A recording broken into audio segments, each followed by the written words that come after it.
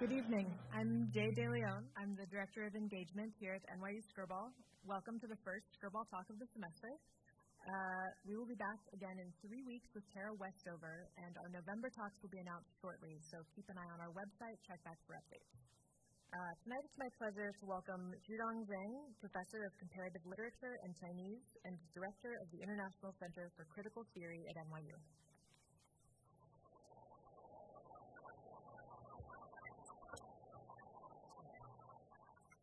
Welcome to this Skirball event this evening. It's my honor and a privilege to welcome Slavoj Žižek to NYU. I'll be very, very brief. Žižek needs no introduction, but I guess it's my duty to read just a little bit from the description. Slavoj Žižek is a senior researcher at the Institute of Sociology, University of Ljubljana, Slovenia, and a visiting professor at a number of American universities, Columbia, Princeton, New School, and NYU, of course. And you see the list of his books. And here I will be creative by adding two personal points. One is I'm always surprised to see the absence of the one big book that I love, that is Less Than Nothing. That's a 1,000-page book on Hegel, and I would urge you to add this book to the list. The other is a more sort of personal note. On my first meeting with Slavoj, when I was still a graduate student at Duke University, and I should say this, for the past 3 decades, he has been an integral part of the very intellectual and theoretical frame by which and through which we tackle with the problems, the challenges, the crises in front of us. So it's really my pleasure to introduce him tonight, and please join me to welcome Slavoj.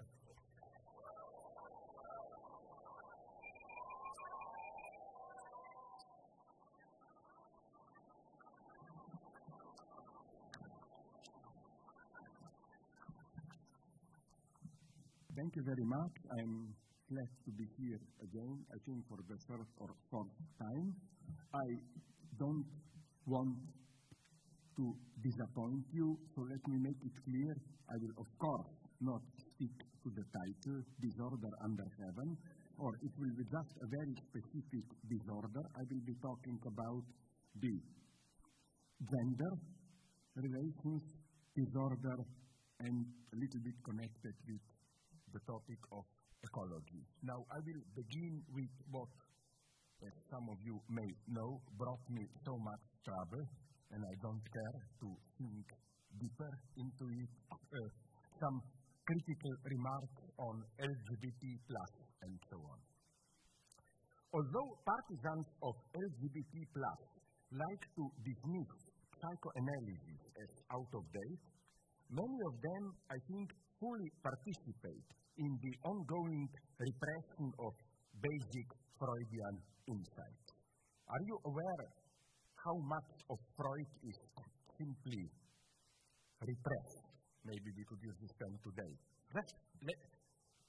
Let me name one topic, infantile sexuality. In our obsession with priests and others molesting small children, the very idea that what is children in themselves are not so innocent is unmentionable. So if psychoanalysis taught us anything, it is that human sexuality is immanently perverted, traversed by sadomasochist spins and power games. It is that in sexuality, pleasure is inextricably interlinked with pain. What we get in many LGBT+ ideologies is the opposite of this insight.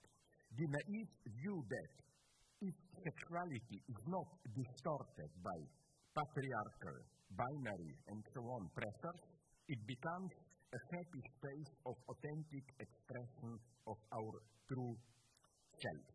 It is crucial to note how, in all their effort to historicize gender identities and to render visible their constructed nature, at least the LGBT+ theorists that I know accept the fact of gender identities the way they operate in our everyday ideology. Often, my impression is that they are just against the idea that there are two main gender identities, masculine and feminine. They simply want to enlarge the numbers. There are 30, 31, 32 identities, and so on and so on. What I miss there is to, as it were, explode, problematize from within the very notion of gender identity. I don't have time to go in this direction today. Let me just give you a hint. The beginning of a dialogue with LGBT+ would have been to problematize, I often deploy this idea, some of you maybe know it, the notion of plus. What does it mean, LGBT+? Usually this plus is taken in a, sorry for this term, British empiricist way. We have many identities by transgender, asexual, beach, whatever you want, book, and so on. But how do we know that we are open enough? What if somebody comes and says, sorry, I don't recognize myself in your list? So plus means and all the others. Here, for me, already problems begin. I think that if we can learn something from the best of psychoanalysis and philosophy, is that you can directly be a plus as such. This is human subjectivity. And that's what in psychoanalysis we call hysteria. Hysteria is the fundamental form of critique of ideology. The hysterical question is, you, husband, master, society, you are telling me I am that. Your wife, your pupil, your servant. But why am I what you are saying that I am?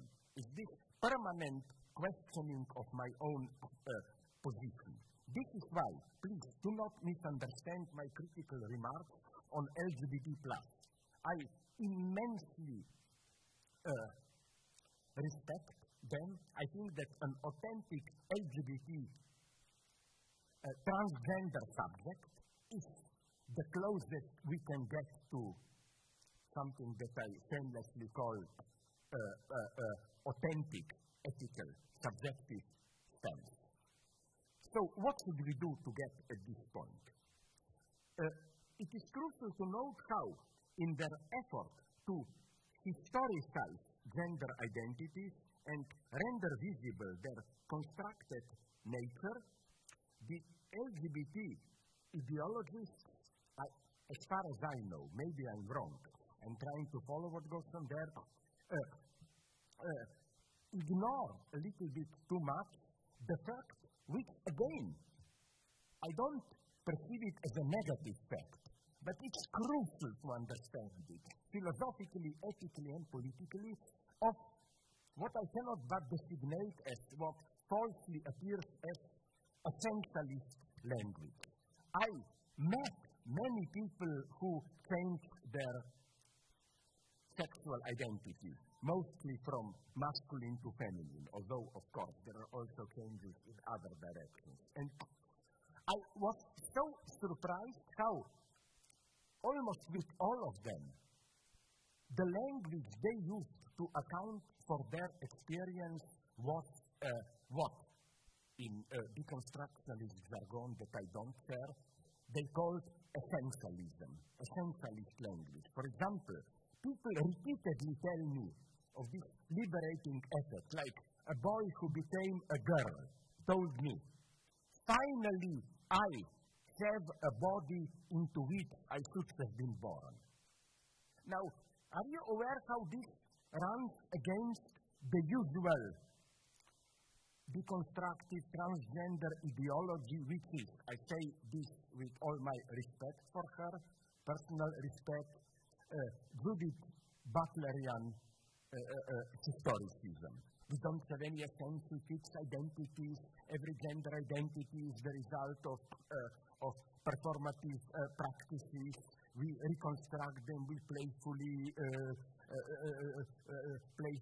change them all the time, and so on and so on. And I love this paradox. All of a sudden, we get, at least in what they say, and I don't care how they justify it afterwards. That's what they say. This shameless use of essentialist language. It is as if, that's how they talk, it is as if I somewhere existed, at least in a purely virtual way, before I was born with a fixed identity, and it happened from time to time that then I was born into a wrong body. Finally, through the transgender operation, I can find my own proper body. Now you will say, this is a fiction. Of course it's a fiction, but it's, if I may put it like this, a truthful fiction. I am an atheist. I don't believe we have an eternal nature which includes sexual identity before we were born. What I'm only saying is that in our sexual, symbolic, and so on practice, the way we act as if we have such an a priori identity. That's this paradox of how our practice retroactively presupposes or posits such an essence which doesn't exist in itself is the act of freedom, what Hegel called self-positing. For example, my other hero is, I like this news, who was the big other who intervenes now? Recently I read, I like this crazy news in newspapers that a guy in India, Robert something, I forgot his name, but he's an Indian, is prosecuting his parents, put them to court. Why? Claiming they gave birth to him without asking him for a permission. In some sense, he is right. We don't have this closed loop. It's a fiction, but it's not simply an ideological fiction. This self, you know why it's not? I don't have time to go into it. It's simply a fiction. Because it is a fiction only if you presuppose that there is a full texture of fully determined reality. But the moment you accept that there are cracks in reality, that reality is in itself incomplete, then such retroactive loops where an effect retroactively posits its cause, such loops are possible. So, what I'm saying is that, let me give you another example. Let's say something is not fashionable to talk about today, passionate love. It's the same essential category. Of course it's contingent, always, whom you fall in love into. But once you fall in love, it's essential. What do I mean by this? You never really choose it. You don't decide, now I will fall in love. You just live your stupid daily life. Maybe you have a one-night stand here and there, you drink, whatever. Then all of a sudden the catastrophe happens. You don't fall in love. That's crucial. You realize that you are already in love. This is what I'm talking about. And the great German idealist Schelling knew this perfectly. When he wrote that the true free decisions that constitute us are unconscious decisions. They never happen in the present. Like, all of a sudden, I knew that I had decided. And I claim the choice of our sexual identity is something like that. And so, again, for me, to really think our gender identity, how they are, I will not go now into the distinction which is crucial between sex and gender, of course. We have to think these two aspects together. A true materialist is not just a cheap historicist who say everything is historical and so on and so on. one has to add something. I don't have time to go into it. If you want to go into it, read my last book and so on. It's that eternity itself is historical. True anti-essentialism means that there are eternal essences, but they emerge at a certain historical point, and retroactively they become eternal. Am I talking here the language of theology? Yes, proudly, because I think that theology, reinterpreted in a materialist way, is an essential tool to read our predicament. Today's most actual predicament.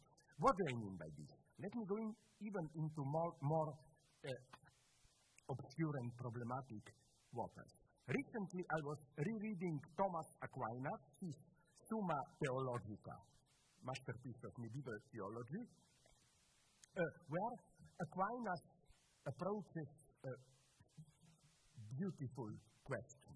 I like that it's presumed by Catholic theologies that in paradise you will be almost not omnipotent, but you will know everything. There will be, except the nature of God, no secrets.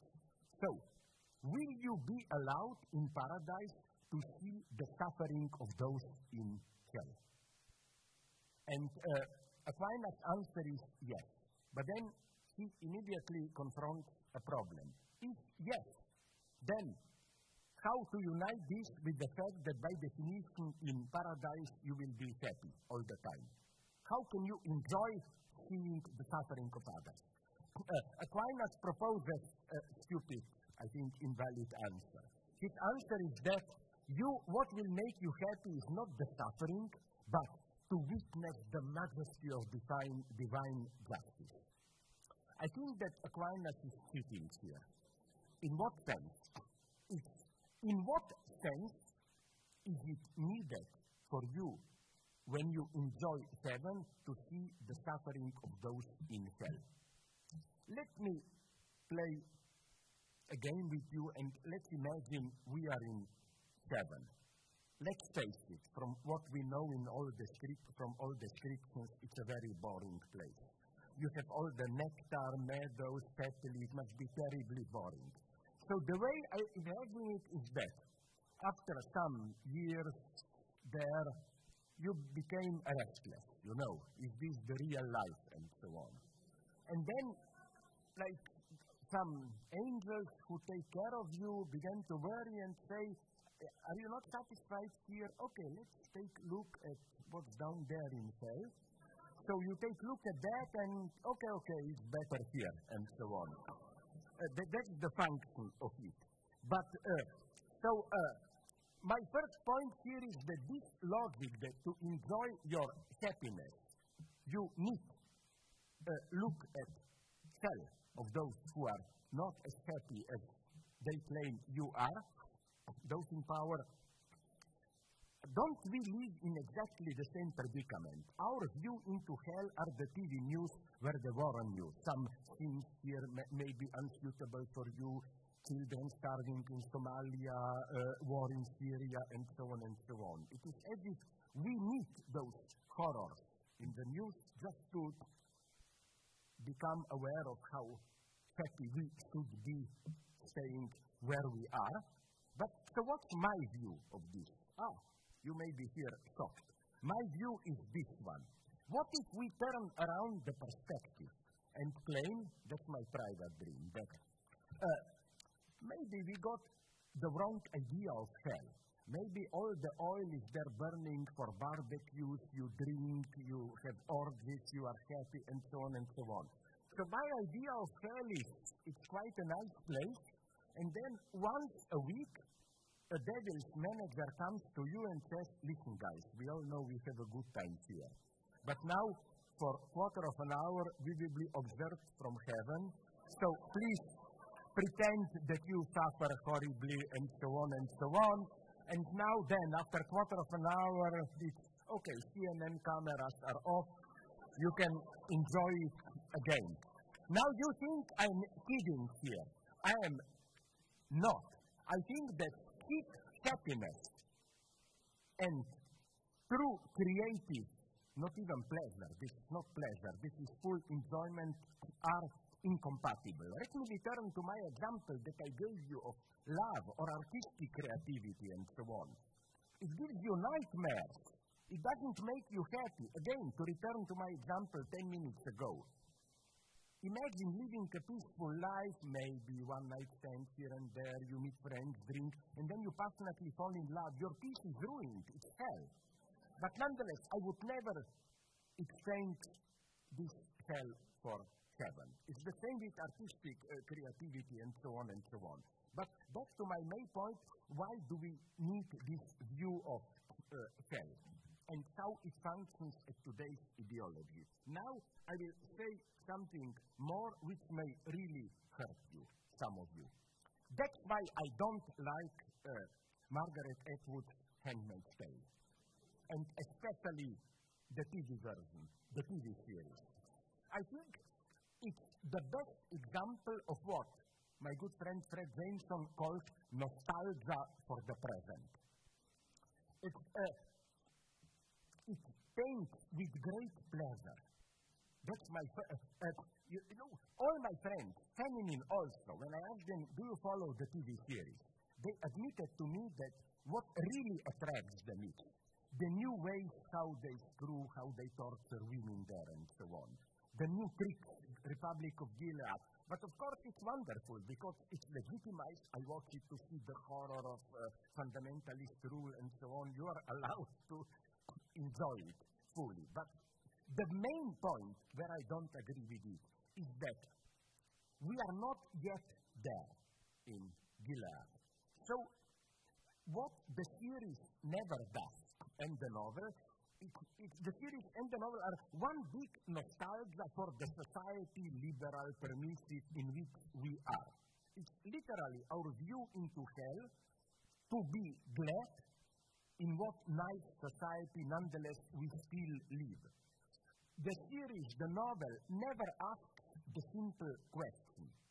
But how come that this our liberal society gave birth to Gilead? Or to apply this to your predicament. That's my problem with just criticizing Donald Trump. Yes, he is a nightmare and so on. But how come that he succeeded in disturbing the liberal consensus? To get really rid of Trump, ask this question: what was wrong with our liberal consensus? That's why, again, I think that stories like Handmaid's Tale, they're just here to make us feel good about liberal, permissive, and so on society. They don't ask the key question, which is, again, what was wrong with, what is wrong with these societies? How was something like Donald Trump possible? Or, to go a step further, you know Freudian notion of fetish, naive one.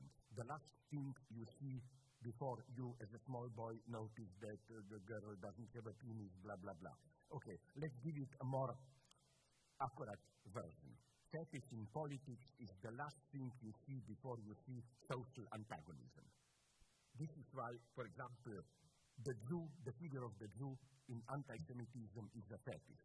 It's the last thing you see before you see class struggle antagonism. Jew is an ersatz for class struggle. It's the element which from outside introduces antagonism into our society. I think that there is something similar that I see in liberal critics of Donald Trump. He is their fetish. The last thing they see before they would have to admit social antagonisms in the United States and how Trump exploited them. Let me go on now to my main line, which is what does this mean for sexual difference, or rather, what type of femininity can we imagine today which would really counteract the still predominant, I wouldn't say patriarchal, masculine mode of subjectivity. I claim we confront here great ideological traps, but I would like to focus on one person which is much maligned today, but I still, in spite of all the publicity that surrounds her, admire her. It's, of course, Greta Thunberg. Why do I like her? She is autistic. And I think that's her strength. That's what we need today. She is not the usual figure of femininity, dialogic, open to compromise, and so on and so on. No. If anything, that's now my provocation, she is an example of how the American Psychiatric Association described toxic masculinity.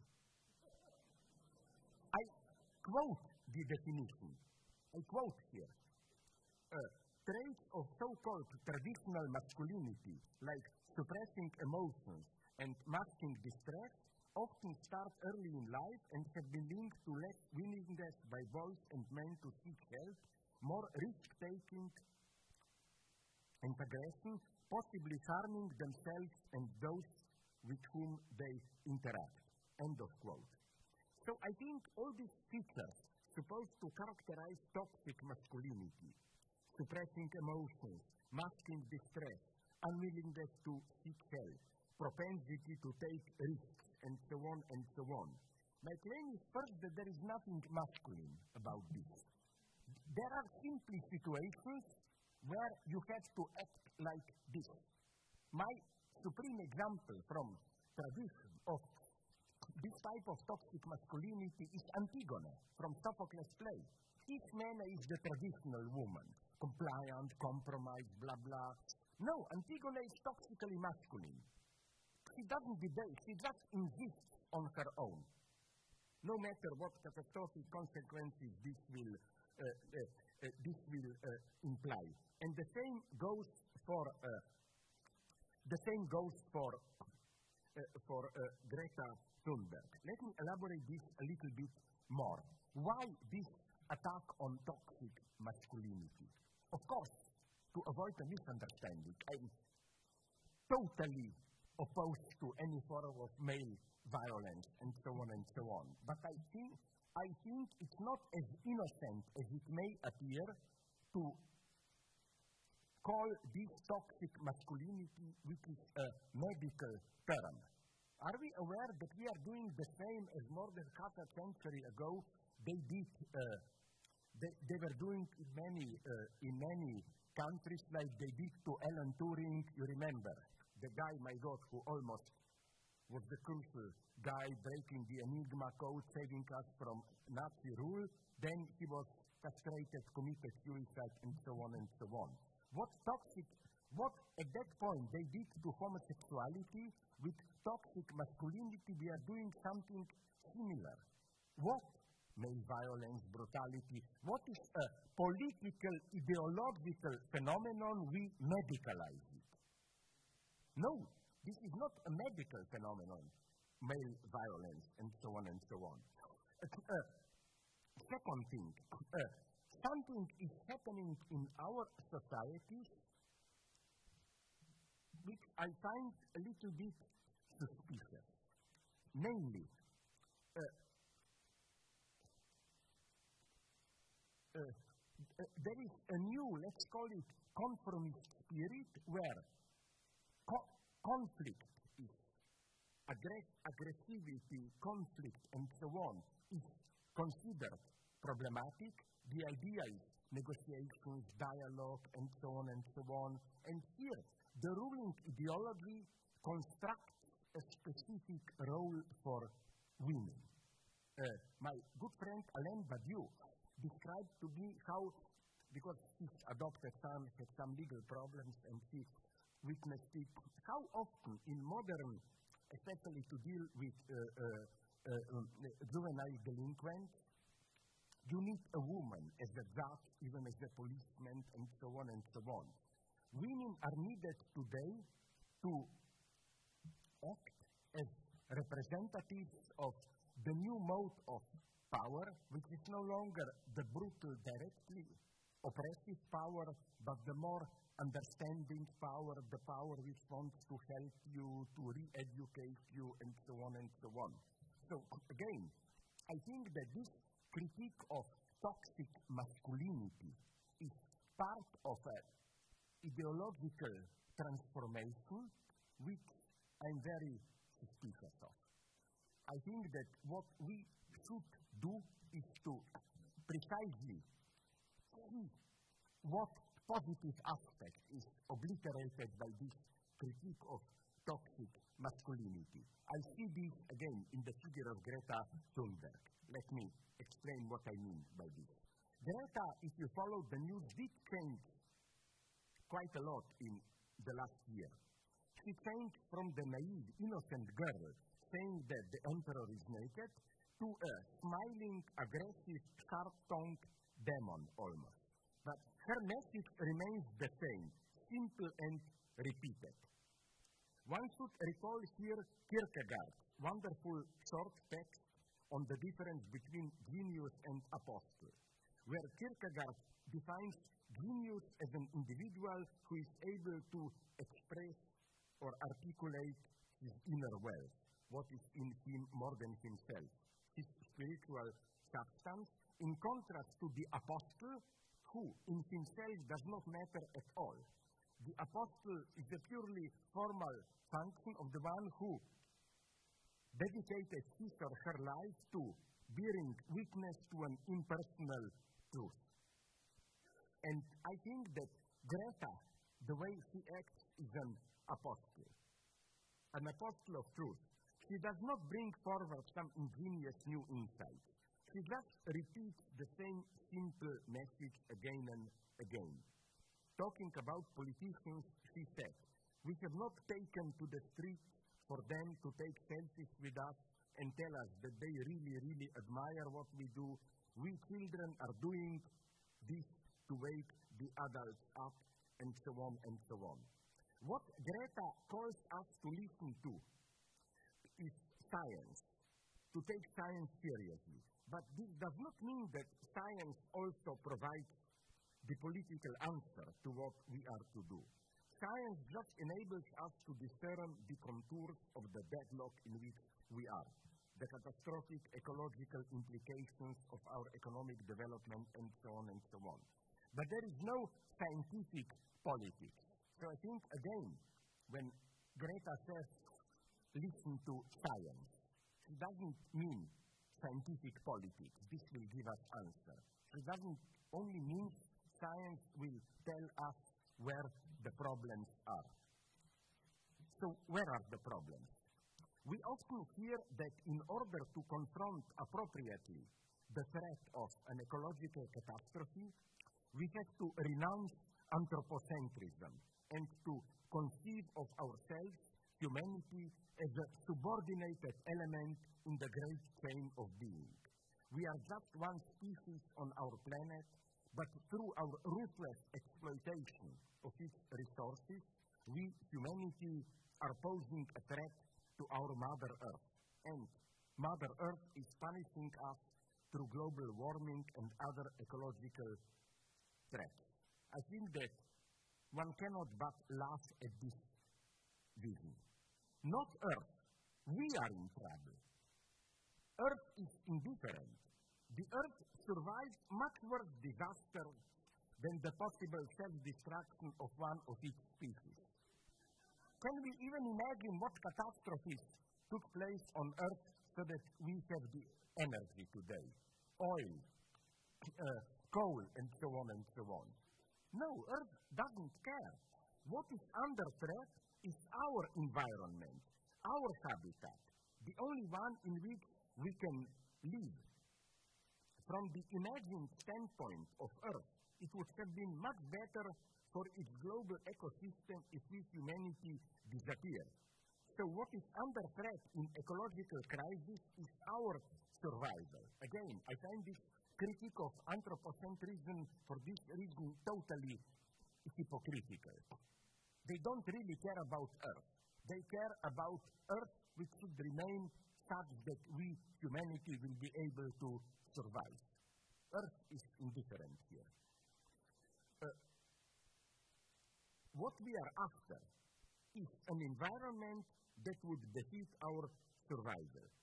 This is also why the true stakes of ecology are socio-political. Ecology is not about caring for nature. It is about a social reorganization that would maximize the conditions of our well-being. Now, to conclude, I would like to say that what we can learn from Greta is the amount of ideology in our dealing with ecological topic. I see at least 5 strategies of how we obfuscate the true dimension of our ecological crisis. First, it's simple ignorance. That's more or less the Donald Trump attitude. It's a marginal phenomenon. Nature will take care of itself. Don't worry. The second option is, of course, ideological option, is leave the solution to the market, higher taxation of the polluters, and so on and so on. Then there are further options. There is the scientific option, of course, like science will find new ways to resolve ecological pressures, and so on and so on. Then, but the last two, I find the most suspicious versions. One is this, how should I call it, the paradigm of Mother Earth and how we, humanity, were too arrogant, we disturbed a natural balance, so we should renounce our hubris, accept our modest place in natural hierarchy, and so on and so on. This, I think, is the most dangerous version. Why? Because there is no natural order, there is no natural hierarchy. I cannot imagine anything more destructive than nature itself, which destroys its own ecosystems all the time. And the last version, the most dangerous, predominant even today of ecology, of ecological ideology, is the strategy of personal responsibility. How does, let's call it the power edifice, address us? By power edifice, I mean simply our ideology in which we live. When you raise the problem of criticizing the state, our industry, and so on, the predominant answer is, okay, don't just criticize. What did you do all you can not to pollute nature? Did you do your duty? Did you put all Coke cans in a separate bag? Did you recycle all newspapers, and so on and so on? This is ideology at its purest, I claim. Because it blocks radical social critique, it makes you personally responsible, but nothing against it. Of course, we are responsible, but at the same time, it offers you an easy way out. You recycle and shut up and everything will be okay.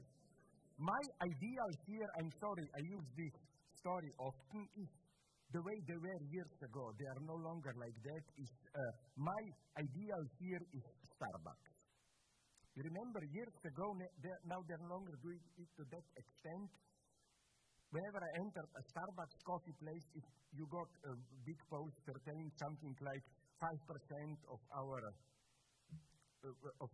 coffee goes to Guatemala children, goes to, say, some Amazon forest, and so on and so on. It's a wonderful formula because the way to, what they are telling you is be consumerist, but consume us because the social price is already included into it. So if you consume our products, you already do your duty towards environment and so on and so on. And I claim that we are here subtly manipulated in a very refined sense, in the sense that when we, as a rule, when we act as ecologically conscious, Are we aware that we are, to an important part, I think even mostly, acting not to really do something about it, but to make us feel well that we are doing something about it? My old cynical example. Why are you buying those rotten organic apples, even if they cost 2 times the good chemical polluted apples, whatever? It's not. I spoke with many people who bought them, and they admitted to me they don't really believe that organic apples are really much better. But it makes you feel better. You see, I'm doing something for Mother Nature. I show solidarity, and so on and so on. This is where we find today ideology of everyday life. Now, to make an even more pessimistic conclusion. Now you will say, okay, we should become aware of the ecological problem and act. Okay, act and do what? Do we even know what to do? I mean, I know that scientists are today playing with different versions, like spraying the air with some chemical elements which will prevent all those dangerous things in sun rays to hit the earth and so on. But everybody knows how risky these things are. We don't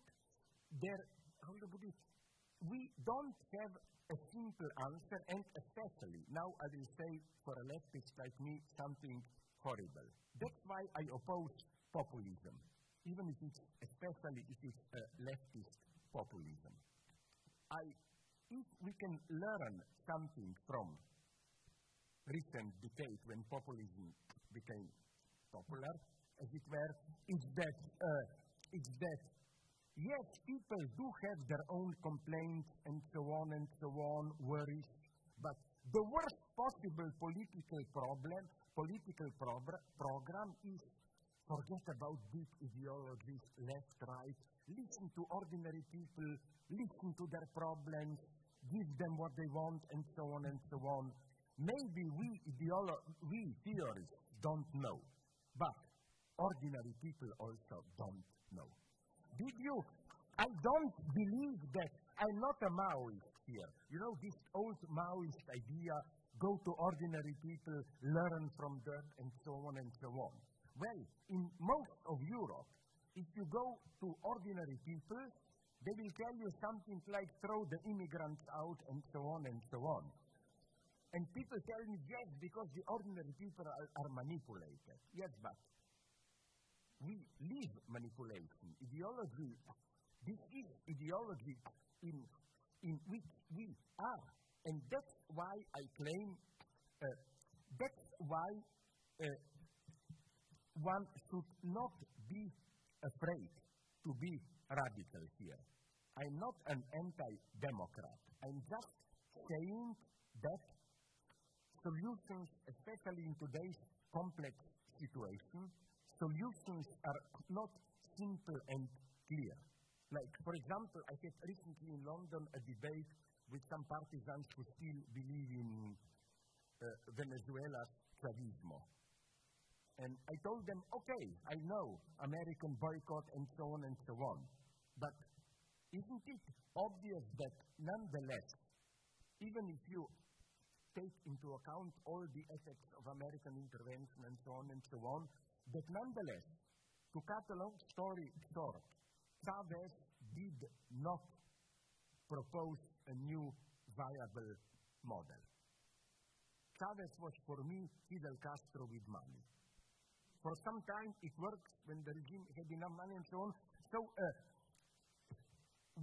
that's the first honest thing to admit, as far as I'm concerned, that we are in a serious deadlock, and that it's not just that we don't get solutions because some ecologists are bribed by big companies and so on, whatever. What happens today with Earth is extremely dangerous, but precisely because it's inconsistent, it's not clear what is happening. For example, the example that I like to use all the time, when I was young, in Europe there was a big slogan, very popular, Waldsterben, forests are dying. And there were exact scientific calculations. In 50 years, they said, which means today, this was 1970, in 40, 50 years, Europe will be without forests. I'm sad to tell you today, there are more forests in Europe than ever in the last 100 years. Does this mean that there is no ecological crisis?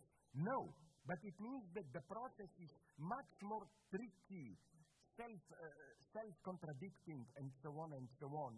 The answers are not clear. The only thing clear is that, and here Greta Thunberg is right, we need science not to provide solutions. We need science to identify problems, to see what's the problem. And this, I think, brings us back to our starting point. We need more than ever today what I would have called in good old Marxist terms critique of ideology. Not only with our enemies. It's ridiculously evident that, for example, in what sense what Donald Trump and his guys are doing is ideology. But I think a true leftist should also do the opposite today. To ask when even liberal democratic critics of Trump are too limited and fall into the same trap. So to conclude, let me just give you one example. I mean, Trump is for me, let's avoid a misunderstanding, like a guy without a moral compass, kind of a immature guy, and so, not necessarily to lose works on that. But you know what disturbs me deeply in the way this impeachment of Trump is now gaining momentum. It's easy to criticize Trump. He should be criticized because we are obviously dealing with a single corrupted individual pursuing his own interests. And Edward Snowden, whom I greatly appreciate, pointed this out.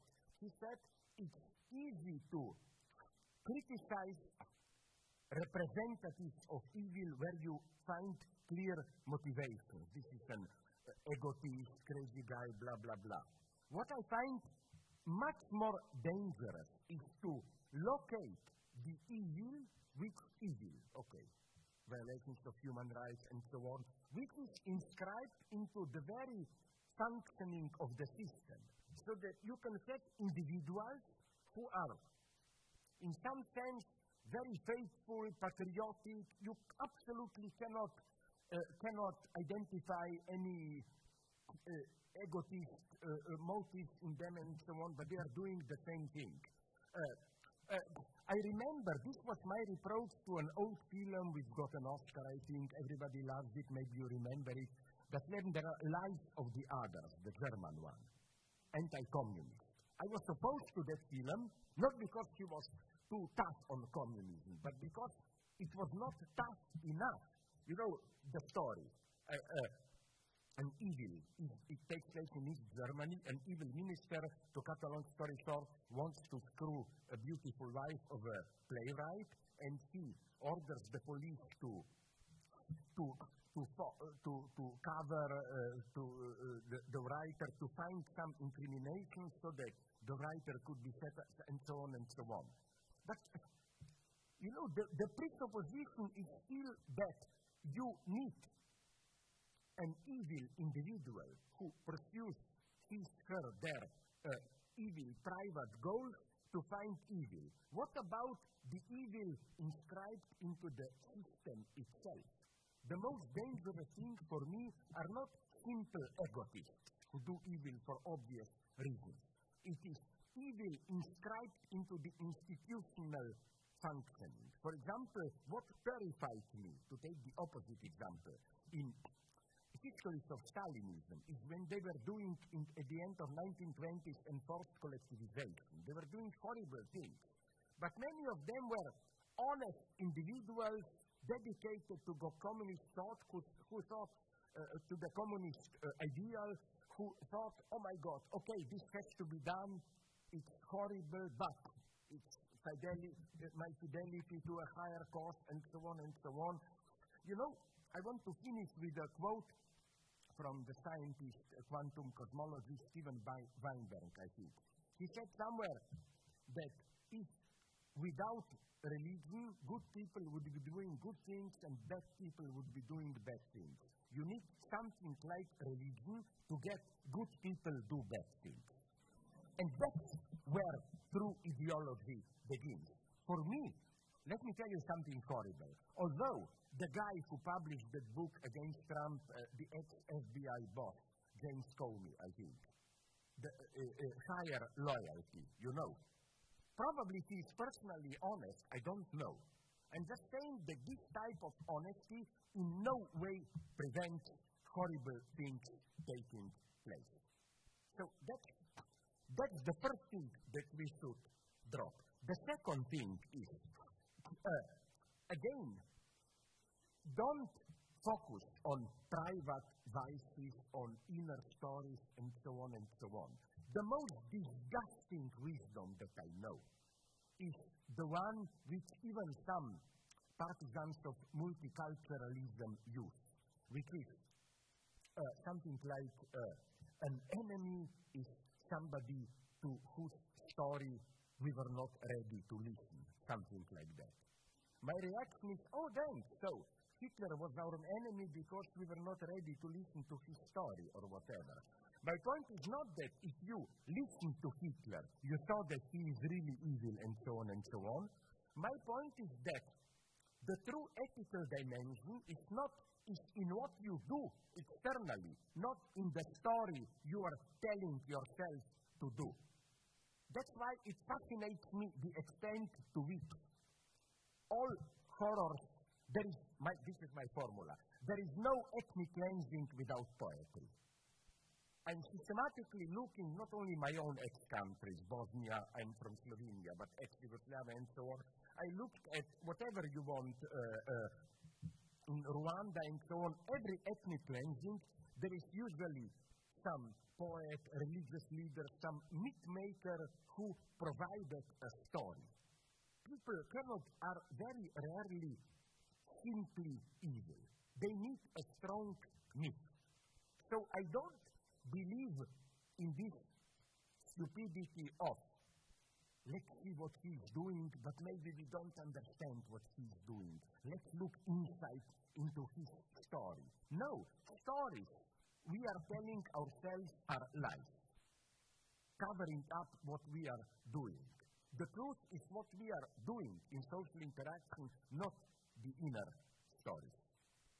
So at this level, we should be active today. Sorry if I was a little bit too long and confused, but that's life. Thank you very much.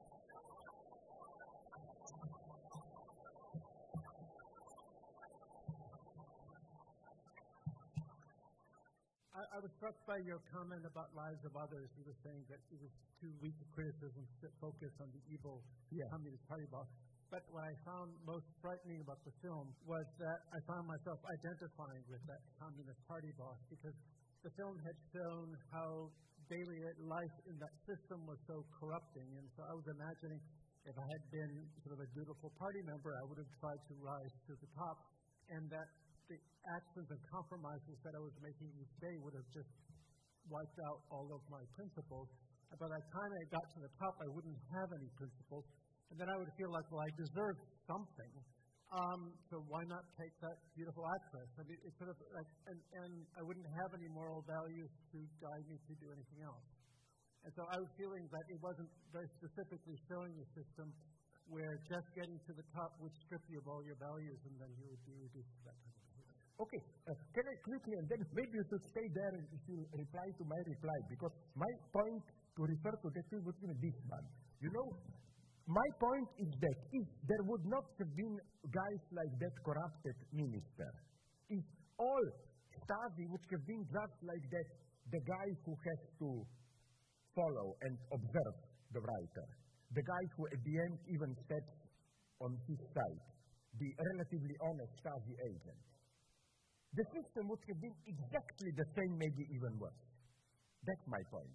That I met them in my own youth. I lived in a communist system.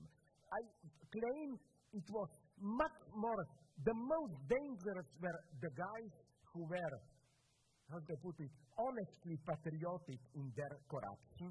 You know where, okay, I will tell you this, that what fascinated me is a specific ethics of corruption, which was like this. This is the implicit logic. It was like this. We know we violate in our work certain basic ethical principles. But isn't this the true ethical greatness? That you are ready for the cause to violate even your basic ethical principles. So the trick is that you don't experience your acts, horrible acts, as something corrupted, but as a sign of a much greater ethic. I'm ready to kill individual flowers for the greater cause. You know who put this nicely? Another German guy from the opposite camp, Heinrich Himmler, who said somewhere, every stupid German, almost in these terms, is ready to sacrifice his life for Germany. A true great German is ready to sacrifice his soul to do horrible things for Germany. And this, again, this dimension I missed. This is for me, the true horror of totalitarianism for me was not this guy sneering, or I want to screw your wife, and so on. I knew communist functionaries, and Yugoslavia was not a horrible case. It was relatively open. Well, functionaries were doing horrible things, and then this shocked me. You meet them privately, and you see they're quite nice guys with refined taste. I met secret policemen who enjoyed, I even now think that this is the main proof that God doesn't exist. How can such a horrible guy sincerely like Schoenberg, play Beethoven string quartets and so on? And I try to convince myself it's a fake. They don't really understand it. No, sorry, they did understand it. You know, which is for me the most depressive fact that I read about Heinrich Heydrich. In the evening, after planning Holocaust and all that stuff, he gathered with 3 other friends, string quartet. They were playing mostly late Beethoven string quartet. This is something so sacrilegious for me. But I know, this is the time. You know, that's why I almost prefer the other film, which is, I think, in a subtle way, more critical than this one of East Germany, Goodbye Lenin. Because the message of that film is, if you are an honest communist, your own solution is to go crazy, to drop the, you know. It's in a subtle way, a much more pessimist version. So again, what interests me, this is what I don't trust, again, in that movie. The minister is, for me, the bad guy of the film, too obviously corrupt. What always fascinated me is people who they do horrible things. But if you talk to them, they are warm people, they cry when they see a cat mistreated or whatever, and so on. Sorry, we cannot go on. Okay, let's take a question from the left side of the stage. I have a proposition and then a question. So in your work, as you say, we are living in the decay of transcendental finitude. And this is clear. Sorry, what do you mean by this? It's too complicated a term. Well, sure. Yeah. Well, maybe we can sort of find out from examples which I think are gender theory and ecological politics, but also historicism, spiritualism, these sort of things. And what is at work here, I think, is a crisis of what was once called nature philosophy. Sorry, major. Nature. Nature philosophy. As in 19th century nature philosophy. Like naturphilosophy. Yeah. So we have lost, I think, an orientation towards the coherent structure of what nature means. And in order to work through this problem, we have to reappropriate the concepts currently lost to what is basically sophism. Among these concepts are materialism, desire, world, body, whatever. And the task is now to see in these concepts the principle of their own contemporary degeneration, thereby returning them to their proper speculative vocation. So my question is this, which is also sort of on the proposition. What do you think the future is for this crisis of nature philosophy, unless you disagree? And what are some possible directions for the future of philosophy? Okay, I will try to be short in straight way, although in a different direction than you. I agree with your problem. I think the tragedy of philosophy, at least the so-called continental philosophy, that but now it's moving out with new realisms, that it was totally caught in what I call transcendental deconstructionism. It was this purely epistemological reflection, like my old example, sorry, some of you know it. If you were to ask somebody like Michel Foucault, do I have an immortal soul? His answer would have been, I can only describe the episteme, the cognitive, the space of power and knowledge within which such a question is meaningful. You suspend this realist question. You just describe different epistemological configurations and so on and so on. This is for me the most radical historicism. Like, you don't answer the question, is the universe finite? The counterpoint would have been simply, but within what philosophical horizon can you even raise this question? And it's interesting how this naive realist questioning then returned in natural sciences, quantum physics, cognitive sciences, and so on. What fascinates me is how today, if you want to know, is the universe finite or infinite, you don't ask philosophers, you ask quantum cosmologists. If you want to know today, do we have a free will or not, you don't ask philosophers, you ask cognitivists and brain scientists, and so on and so on.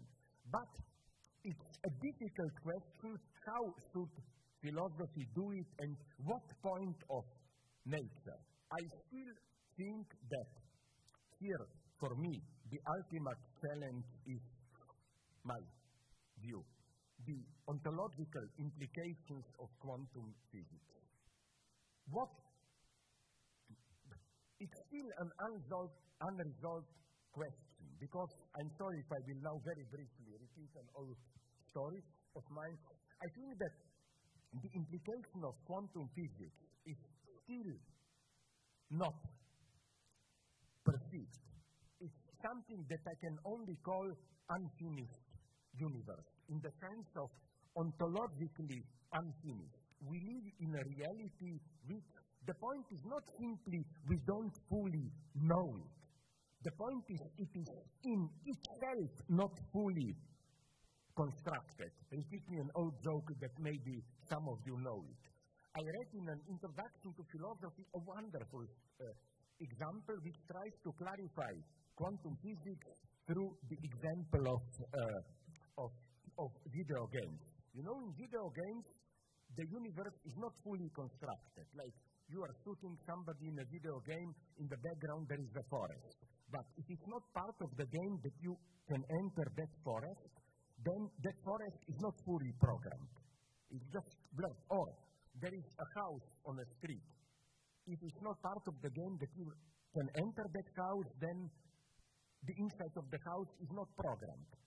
So the idea is this one, that this uncertainty principle is more radical than Heisenberg thought. It's not just that we cannot measure particle its position and velocity, it's that in itself it's open. It doesn't have all these properties. And now comes the beautiful ironic reading. It is as if we imagine God as the programmer, God thought that we are more stupid than we are. God thought humans are too stupid to move beyond the limit of atom, so why should I bother programming the inside of an atom? We, as it were, caught God with his pants down. progress into the domain where God was too lazy to fully, okay, but I'm an atheist. So my point is how to think this unfinished character of reality. And this has tremendous consequences, beautiful implications, even for example, this unfinished character. For example, this is for me authentic multiculturalism. Not we have different cultures, I take my culture, I take other cultures. That's not the point. What interests me is this one. Here I'm against historicism. One of the most stupid things that you can imagine is the idea that to understand Shakespeare, you must study his epoch and so on and so on. No, Shakespeare didn't understand himself, and I think that from a certain distance today, we can read into Shakespeare. Shakespeare was like unfinished reality. That's why, and this is for me the authentic multiculturalism. Did you notice that? It surprised me. The best cinema versions of Shakespeare are not English ones. My favorite Shakespeare is Kurosawa from 61, version of Hamlet. The title of the movie is a beautiful one, Bad People Sleep Well. Set in contemporary Japan, a rich Japanese student returns from United States, his father is killed, but the point is that how, this is not just that we expand, it's as if through this distance or whatever, the best, Kurosawa also did the best version of Dostoevsky that I know, Idiot, set in Japan 48, Hakuichi, and so on. I like this idea. That's why, incidentally, I'm against identity politics, because there are no identities. To understand Shakespeare, you don't have to study England. You have precisely to forget about his context. I'm more and more convinced that to understand really a work of art, you should not know too much about its context. So, I know I didn't answer your question fully. Okay, so but what I would have said is that I admit your topic. Return to philosophy of nature, what does it mean, materialism, body today. But I think that the answers are not the answers we were used to in the 19th century and so on and so on. That we have to radically rethink things. Professor Zizek, so you've just given this answer to quantum. I've never heard your response to Francois Laurel's non-standard philosophy. Of course, you have your response to Graham Harman. Well, you have your responses to flat ontologies of Graham Harman and Latour, but this vision in one that Laurel calls the observation effect, that the real is epistemically disclosed to us, but the quantum allows us that our observation affects the real. My question was going to be about Jacques-Alain Miller, and you being more of a Millerian than a Lacanian, but after hearing your response to this quantum question, how do you contend with Laurelian non-standard philosophy? Because it's not, you can't give the same, if you want to, use quantum as this kind of theoretical fulcrum, then you have to sort of back off from the transcendental decision. But Hegelians like Catherine Malibu and yourself still hold on to the transcendental decision.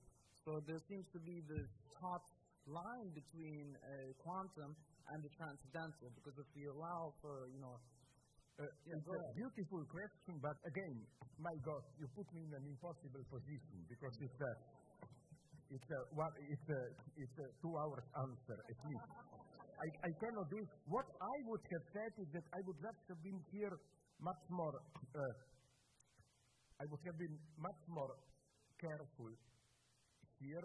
My position is, that's why the title of one of my books, if you go into philosophy, is this absolute recoil and so on, is that, and I don't want to go into it. I will just tell you a brief anecdote and then I stop. What do we mean by this is the eternal problem that I also get whenever I visit Korea and so on, that I misunderstand Buddhism and so on and so on. My answer is that Buddhism is great thing and so on, to abstract from the fact that Buddhism can be the best justification you can imagine for war crimes and so on, but that's another story. But, my position is this one, and that's what I were aimed at when I mentioned that falling in love and so on. We have, I simplify to the utmost, philosophies which see reality as a mess, chaos, difference, and then you somehow withdraw from it and find inner peace. Like you see it all, this distance, blessing. No, my point is that truth is the fall itself. I want to celebrate the fall. The event is the fall, even in the most radical ontological sense. And my point is that it's only through the fall that what the fall is fall from emerges. Let me give you, to stop here, the most vulgar example which I used maybe even in this room already. Years ago, I flirted with a lady who, probably to seduce me, told me that when her last lover saw her naked, he told her that except for 3-4 pounds too much, her body is perfect. I told her, just don't lose 3-4 pounds. Because, it's this subtle paradox. You need something to disturb perfection so that retroactively the mirage of perfection emerges. If you get rid of the obstacle, you also lose the perfection which was disturbed by the obstacle. So that would have been my ontology. I celebrate diversity. I celebrate the fall. That's why I'm an atheist Christian. For me, what happens in Christianity is we don't rejoin God. God rejoins us. God splits with himself. You know what happens on the cross when Christ says, Father, Father, why have you abandoned me? It means, as Gilbert Chesterton, my favorite Catholic theologist, put it, it means God himself is for a brief moment an atheist. I want to celebrate fall. What I like about love is not that I love you all. Fuck you, I don't love you all. I love one, and all of you can go to hell, others. I want to celebrate division, one-sidedness, imbalance, and so on. That's my ontology, but I cannot go now, sorry, into what this means. Yes. Hello, Doctor. I want to ask a question about Hong Kong. So many journalists have been saying that the movement is increasingly nationalist. It is to counteract the Chinese imperialism as they perceive. I wonder if you share this angle, and should we approach this unique nationalism by situating it in the global revival of right-wing nationalism? First, I must say I'm not trying to squeeze out of it that sympathetic as I am towards the protest movement, from what I can tell you is that first, I'm not, as some people accuse me, a conformist here. From what I know, some of you maybe know more about me in China than I do. I only know that about a year ago, I was informed that because I signed some letter of protest apropos the previous demonstrations there, and I signed the letter in defense of this is the most interesting thing now happening. I get information from friends there. Now Marxism is there officially again in. They are reprinting, distributing to students, Mao, Marx, Lenin. But it's better for you, I'm told, not to read this text. Because some of my friends there then tried to follow Marx very naively, got connected with workers who are poisoned, and then they were arrested. And so my point is that my books disappeared from bookstores. Then now they are half back, I was told, but at the same time, students are afraid to quote me in their thesis. So my status is there in between. So of course I'm sympathetic to demonstrations and so on and so on. The only China is for me a mega problem, a mega tragedy. Look, I told this to sorry that I was there, Jordan Peterson. Mainly, what I told you. Listen, when people say, communism screwed up everything possible, I said, sorry, was there ever in the history of humanity more explosive economic development than in the last 40 years in China. So many people lifted out of poverty and so on. And that's the lesson for us Western leftists. We, in the 20th century, we say that we hate the two things: wide, unbridled capitalist competition and strong authoritarian state. How the Chinese did it precisely by combining these two. You know, so I'm not glad about this. So it's such what I just don't like. That's my only point of, I wouldn't say sympathy, but suspicion about China. You know, it's so easy to criticize China for something we are doing here in a little bit more subtle way. For example, you know, we all know those stories which are true, incidentally. How in China you have that, how do you call this, patriotic status or whatever. Each of the citizens gets a point. If you pay debt, if you are a dissident, you lose points, all that stuff. Yeah, but we are also doing it just in a more, you know, just in a more subtle way, and so on, and so on. I think that we often use China again in a way to acquire safe distance towards something that we are also approaching too, and so on. So, in this sense, I don't have any problems criticizing things in China. My pessimism is just this one. You know, maybe you know this story. I cannot tell you a guy who told this may brought into trouble. High-ranking Chinese philosopher told me that he knew the daughter of Deng Xiaoping. And he told him that when Deng Xiaoping was dying, some high functionaries visited him and asked him to kiss his ass, of course. What was the greatest thing you did? They thought the answer will be opening up reforms. He said, no, that I resisted the temptation to go all the way and liberalize politics also. The tragedy is that it's horrible. I'm not glad to say this, but what if he was right? I think that at that point, after Tiananmen or before, to simply opt for political pluralism, I think it wouldn't end well. What does this mean? I don't believe in this naive liberal vision. So what should we do? Should China be our model? No, absolutely not. But what do we have as an alternative, and so on and so on? So yes, I will protest, always sign protests for those in Hong Kong, although of course I was shocked when some of them then called Trump, save us from China, and so on. Wait a minute, be serious, and so on. No, all right. No, what I'm just saying is that it's not China as such that bothers me. It's that what bothers us in China, let's rather focus on ourselves and see where we are doing basically the same thing, just in more subtle way. I was interested in knowing how your talk will, or what you said in the talk has an impact on notions of emancipation and empowerment, essentially. You mentioned how the empowered liberal movement and a liberal democratic order will herself, based on her position or based on the empowerment that she has gained, will be used to, or essentially will herself become a part of in creating new forms of oppression, the benevolent form of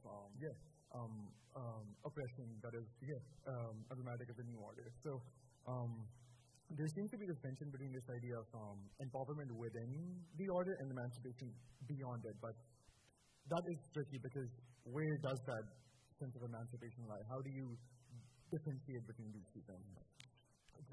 It's a crucial question, but what I want to avoid is to keep these two aspects too much apart, because then I don't want to get stuck into this option of either you are just a pragmatist and do small measures which change nothing, or you wait for the big event.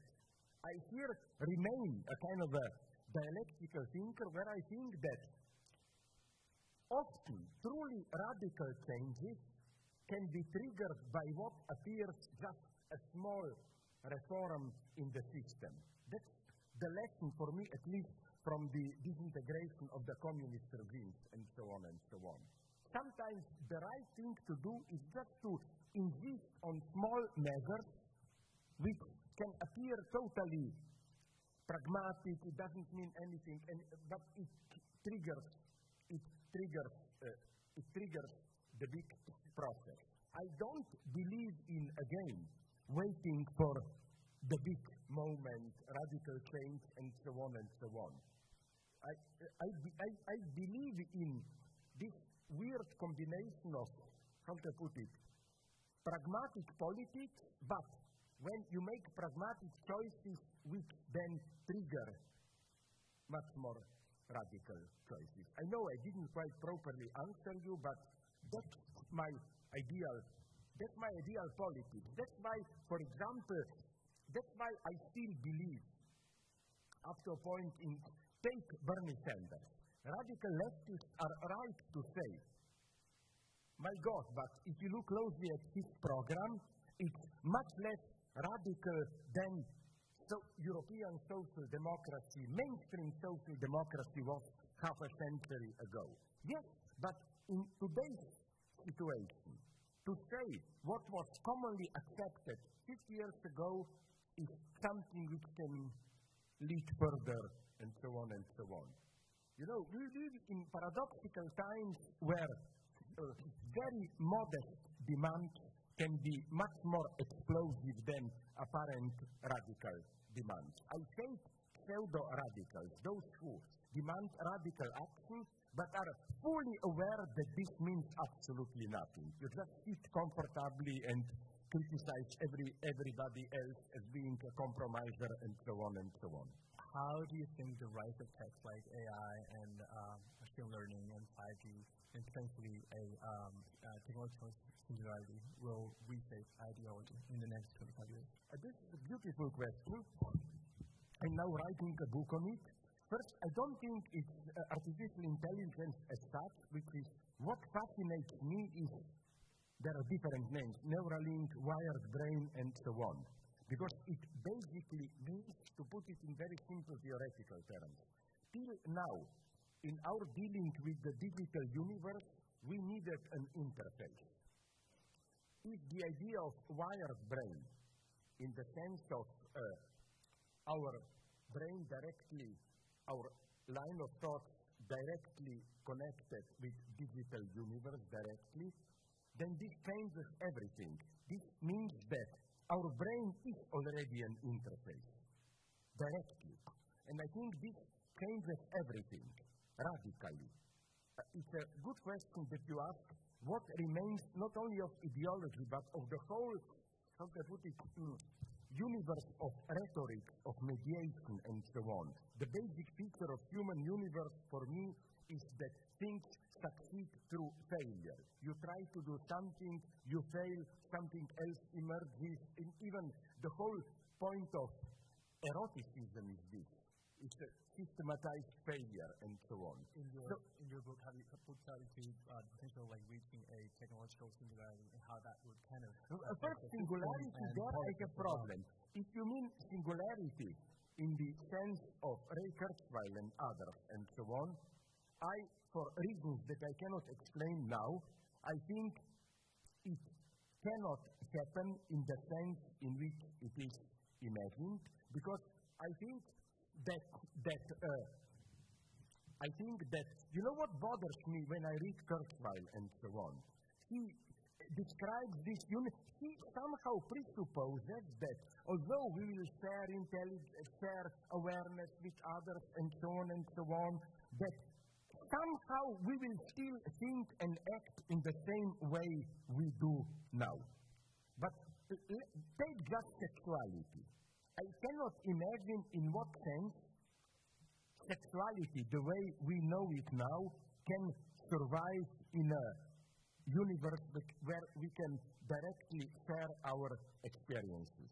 Our sexuality, through all the acts of seduction, flirting, and so on, is absolutely rooted in our finitude, in our uncertainty, what do you want, the ambiguity of answer, and so on and so on.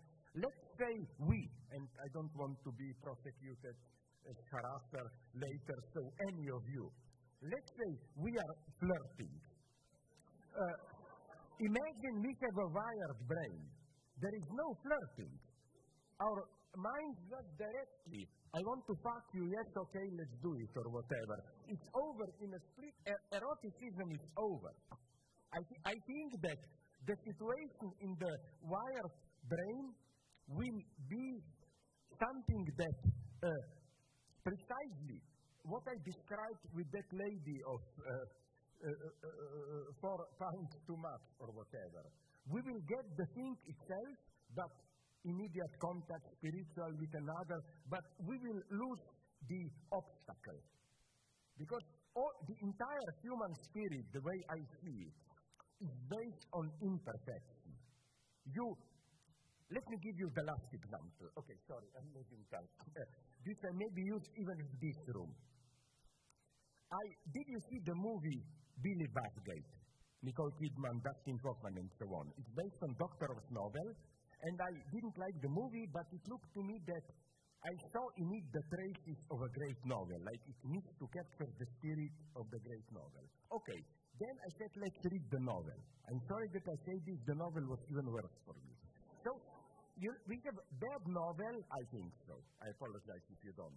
Bad novel, bad movie, but in between a specter of a perfect novel or whatever emerges. And that's for what I don't see place in this, in singularity. How? Through repeated failure, through 2 failures, you repeat a failure and a specter of a perfect entity emerges. You take away the failures, you lose the perfection itself. I'm sorry. I can go on, but I think there is another event at 8:30. Yes. You know what I say? False leftists, when they get tired of debate, they always mention it so hypocritical. They say we would like to go on, but the poor cleaning ladies who are waiting to clean the room, you know. It's just they are too lazy to go on. Yes. So I hope this 8:30 event is not a new version of those cleaning ladies. Yes. I was wondering if I could get your opinion on the discourse and ideology surrounding the Joker movie that just came out, and the figure of incels in popular culture. If I could get your opinion on the discourse surrounding the Joker movie and incels. I will tell you something horrible. I break the law all the time. I only watch pirated movies, and I didn't yet find a good pirate copy and so on. But let me tell you something that may surprise you. This Wednesday, in 2 days, I will participate at a debate on superheroes at Princeton, and there I want to go into it because, of course, in some sense, the Joker we all love is, of course, from the second of this Nolan trilogy, Batman movies, and so on and so on. I wonder to what extent am I reading the movie against the grain that the Joker, he just wants the mask to fall. He is, for me, in some sense, not a bad guy, but an authentic hero. And I wonder to what extent these movies play what I call Leo Strauss game. You know, Leo Strauss read Plato in this way, that although Plato in some dialogue officially celebrates the good guy, but really between the lines, it's the game already played by John Milton. It's clear that he's on the side of the Satan, you know, although officially not. And of course, the only way to redeem Black Panther for me is the same. How is the guy called who loses, who dies at the end? Killmonger. Isn't it absolutely clear that, and the movie makes it in some way even almost explicit here, that he is the authentic hero? Can it be more clear than you remember how at the end when the good king makes a speech at United Nations, who is at his side benevolently smiling? The CIA agent, and so on. It's like, fuck this new black kingdom, authentic but protected by CIA, as they make it clear. So in the same sense, and I go very far here. Not only this, so I will watch the movie this with all my sympathy for Joker. I think Joker should be very rehabilitated. I go to the end here, which is the third part of Christopher Nolan trilogy, Dark Knight Returns or whatever. Sorry? Yes. Who is there the bad guy? That's Kane or what? Yes, he is the revolutionary. The movie is for me about Socialist Republic of Manhattan, which goes on. I mean, of course, there are all the compromises, and I even proposed to some guys that I accidentally, I don't have connections there, made in Hollywood. Now, this will shock you, it will be too much for you. To do a new version of Star Wars, rehabilitating the Emperor and Darth Vader as the progressive authoritarian leaders fighting reactionary feudals like Jedis and so on and so on. You know, it's kind of I always like to, and I think this is maybe in today's desperate times, Hollywood, I wouldn't say at its best, but it is most interesting, where it pursues a certain vision, but that's my vision of Christopher Nolan.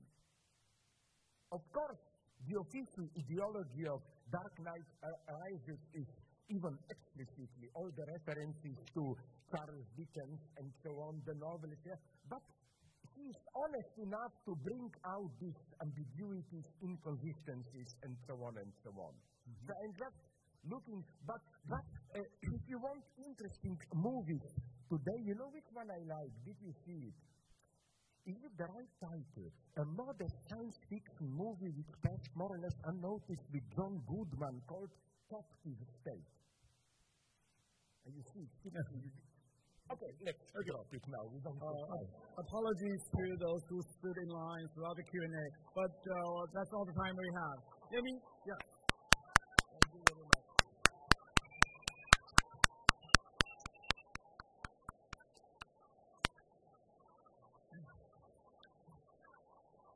I'm grateful to you. One last... No, that's something very, not another story. That, publishers are telling me, I hated them years ago, why don't you write a book on Donald Trump and so on? We need psychoanalysis to understand this madman. No, my answer was, Trump is pretty transparent what he's doing. We only need psychoanalysis to understand the stupidity of Democrats who made this election Trump possible, So what I'm saying is that don't lose trust into philosophy and events like this, or the fact that, for example, publishers almost dropped me for my big fat book, Less Than Nothing. They thought, who will buy it? That book, 1,000 pages on Hegel, is selling better than many of my short political books. And I'm really proud of that, of you. It's not true, this propaganda today, there is no intellectual movement, people no longer read. No, there are still people who read theory, and they are our only hope, I think. Yeah. Thank you very much.